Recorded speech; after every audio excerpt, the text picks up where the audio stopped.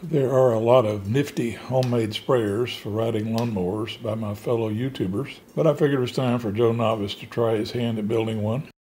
Like everybody else, the traditional manual pump sprayers are aggravating in that they don't cover much territory and they run out of pressure really quickly. There are occasions when I'd want to spray fungicide or insecticide or liquid fertilizer all over my lawn, which is pretty much impossible with a manual pump or even a backpack sprayer. There's just too many square feet for these small pumps to cover. So I wanted a spray rig to mount on the back of my riding lawnmower that would have a spray bar on the back that would cover about a 6-foot wide swatch and be connected to the 12-volt battery on the lawnmower. However, I also wanted to be able to use the same unit to do some remote spraying on areas where the lawnmower couldn't go. Here is the rig I came up with.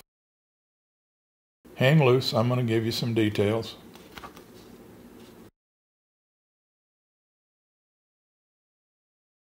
My particular lawnmower came with a bagger and the mounting hardware for it on the back of the unit, so I chose to build my spray rig around the bagger mounting structure. I welded a couple of stud bolts onto the bagger, which you can see here. Here is the wooden platform with pump components mounted on it. Since 5 gallons of liquid is pretty heavy, I screwed 2 of these buttresses on the underside of the platform. And I use wing nuts to secure the cedar board to the 2 stud bolts that I put on the grass catcher portion of the lawnmower. More details on these components to follow later. With respect to wiring, using the mower's battery, this shows how I added positive and negative wires onto the battery posts and ran the positive wire over to a push-on, push-off button mounted on the left fender where I could reach back to actuate the button. Not very attractive, but here are the 2 wires, positive and negative, as they come out under the fender and into a plug for connecting to the pump assembly.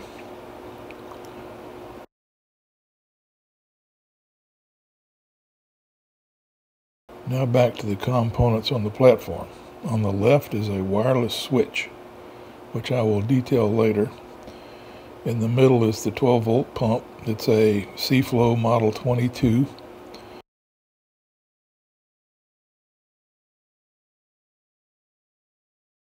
And on the right is the brass 2-way shutoff valve. The shutoff valve allows you to select the spray bar on the back of the mower or a remote spray wand. Now for some detail on the spray bar. I used 1/2 inch PVC pipe. The total length you see here from tip to tip is 38 inches. I recommend making it 35 inches total. I trimmed out some pieces of 3/4 inch PVC pipe. I just happen to have gray PVC, but white will work.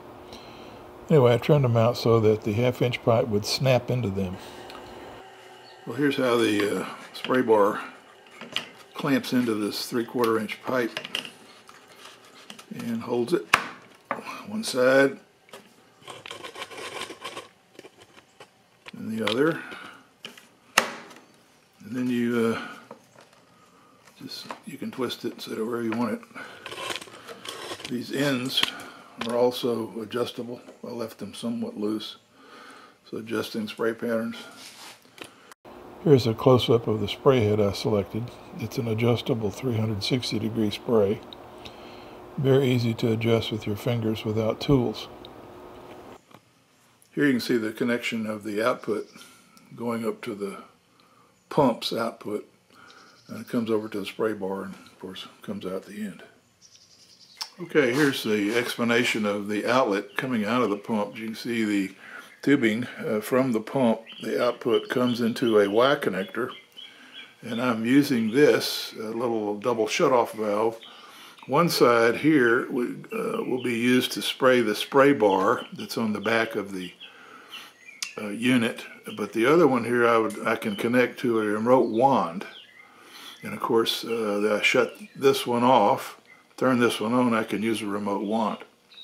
Now here are all the tubing connections in place. I use the yellow butterfly screw clamps for connections that may need to be removed occasionally, and regular screw clamps for connections that are more permanent and not likely to need removing. All the tubings and connections are 3/8 inch, which match the input and output connections on the pump itself. Now to the wireless remote spray wand. You won't need to fool with this if you only want a spray bar on the back of your mower, but if you'd like a remote wand as well, you'll need to listen to this. I need to try and explain the purpose of this little 12-volt wireless remote. This is the device that enables me to have a remote wand that I can control with a garage door type clicker that came with the remote. Basically, as I've shown you earlier, the power goes through this main switch. Here's a connector here, an old automotive connector that I keep around, junk. And the way the remote works is the remote itself is a 12-volt remote, so it's always got to have power if it's going to work.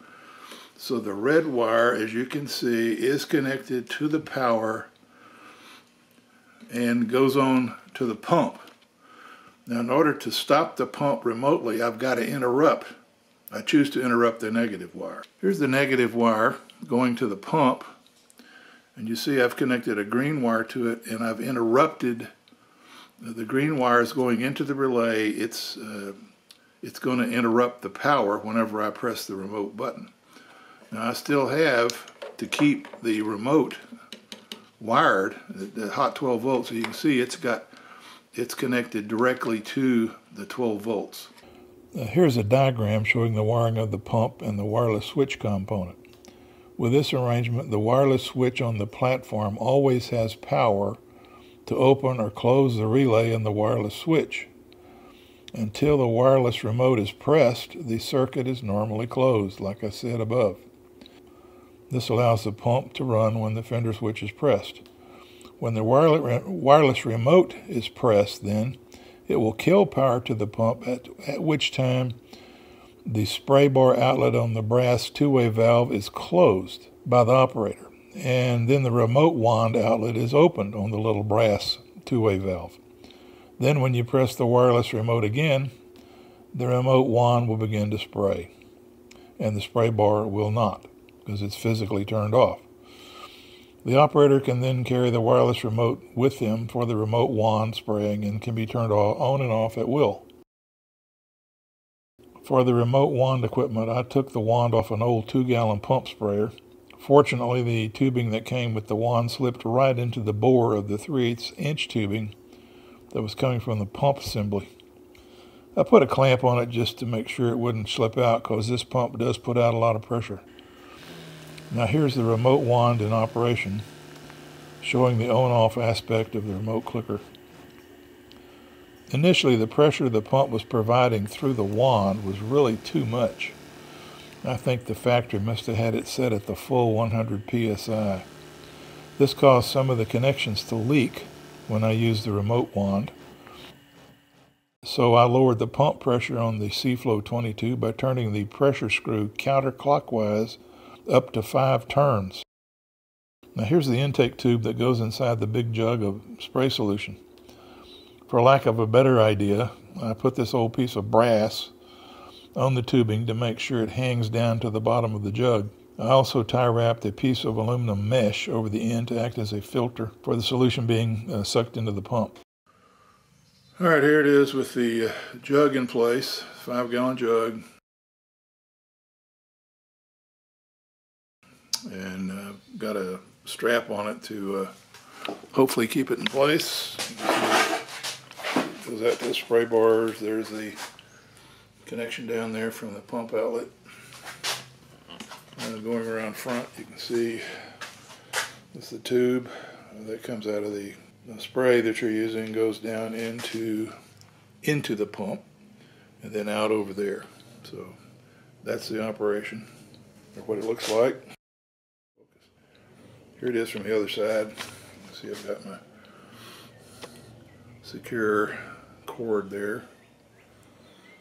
And the seat does go down without hurting anything.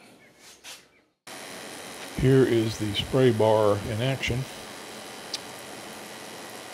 Oh yes, then there's this possibility as well. All you need is a spare 12-volt lawnmower battery and you're ready to go with your little red wagon. Thanks for watching.